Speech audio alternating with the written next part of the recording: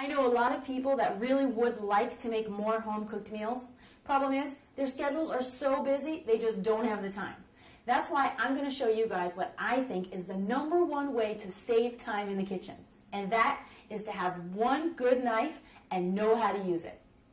Now, there's a lot of different knives out there, but there's only one knife that you're going to reach for 99% of the time, and that is an 8-inch chef's blade. Now, the downside is it's going to run you about $100, but you only need one, and if you take good care of it, you'll have it for the rest of your life. Now, there are two major things you want to look for in a good knife, and the first thing is a full tang blade. Now, all that means is that your blade is going to be one piece of forged steel from top to bottom. The second thing you want to look for is balance. As you can see here, both sides are equally weighted. When you have a knife with a full tang blade and balance, you've got a knife that's going to do all the work for you. All you have to do is guide it along. So now that you got your knife picked out, let's go over how to use it.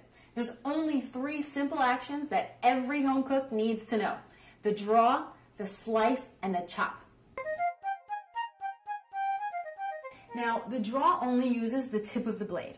And what you want to do is take your index finger and place it on top of the blade. This is going to help to guide and control all of the movement. Then you're going to take the tip of your knife and place it on your cutting board away from you. Then simply draw towards you.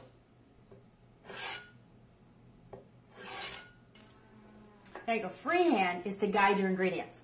Let's practice on a pepper.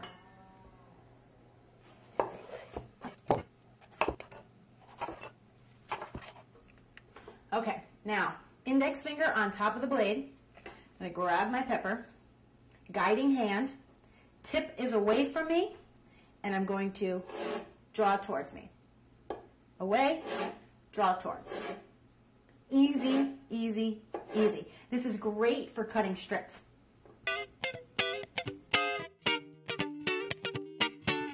Next up is the slice. Now the slice uses the middle portion of the blade, and what you want to do is take a nice loose grip on the handle, like you're shaking somebody's hand. Then you're going to place the tip onto the board and gently push the knife away from you. You hear that swish on the board. As you push away, the heel falls down, doing all the dirty work for you. Now, with the slice, your free hand has a couple of jobs. The first is to guide the ingredients along and determine the size of the cuts. And the second is to stay safe. Now, here's how you're going to do that. First, you're going to take that hand, curl up your fingers, and divide them into 3 segments. As you'll see, that creates a nice vertical ridge, and this is going to be your guide. So I'll bring that onto the board, looking good. Second, to stay safe, you want to be sure that that pinky and thumb are tucked behind your fingers. This is safe. This, not so safe. Okay, so let's practice on some celery.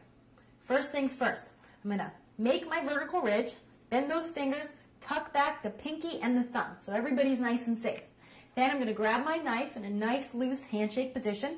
Tip is on the board and the middle of the blade is right over the celery, and I'm going to gently push away.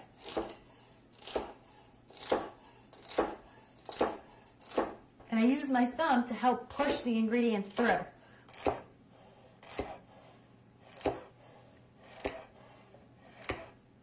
Now, you know, it's the guiding hand that can be a little bit tricky because the position can feel slightly awkward. So, if this is uncomfortable for you, do me a favor and just practice it every time you're in the kitchen for the next 2 weeks, and by the time you're done, you'll be a pro. Last but not least, we've got the chop. Now, the chop uses the entire blade, and it's really great for when you need to chop things up really small. What you want to do is take the tip of your knife and place it on the board, and then take your 4 fingers, place it on top of the knife. This is going to be your guide. Now, just like the slice, you're going to gently push the knife away. The only difference is you're going to be working on a pivot point, leaving the tip down the whole time. So I'm going to gently push, push, push, and then come back the opposite way. You're just working in a semicircular motion here, going back and forth over your ingredients. Now let's practice on our celery, okay? Tip of the knife is on the board, fingers are on top guiding, then I'm going to gently push away. Now you're going to go back and forth, working in a semicircular motion. As your ingredients start to get away from you, just flip the knife, bring them back together. Back to work. Push, push, push. Now how easy is that? I'm telling you, once you guys go out and get yourself one good knife and learn these 3 basic actions, the draw, the slice, and the chop, you're going to be like a home cooking pro. And you're going to save yourself hours in the kitchen. Thanks for watching. I'm Danny Spees, and I'll see you next time. Oh, guys, you know what? I almost forgot. You want to keep those knives nice and sharp. So here's all you have to do. You got to get yourself a honing steel. This will run you about 20 bucks. Place it perpendicular on your cutting board. Hand comes over the top. Then you're going to grab your knife, and this is how I think about it. 90-degree angle, then you're going to go half of that and half of that. Nice loose grip, right? Draw down and towards you. Nice and light. 3 or 4 times on one side, then you're going to do the same thing on the other side. Now, you'll know you're doing it right because you're going to feel it catching, and your knife is going to be nice and sharp. And you know what they say, a sharp knife is a safe knife.